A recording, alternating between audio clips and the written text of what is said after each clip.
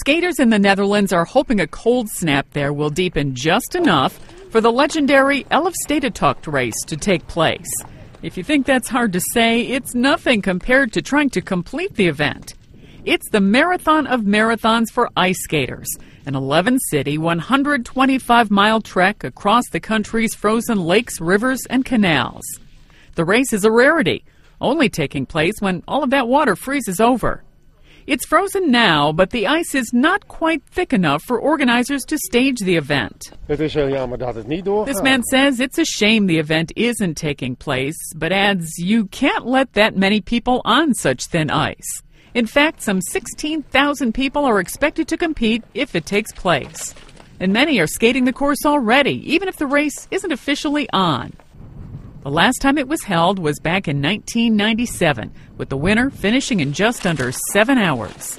Sandy Kozel, The Associated Press.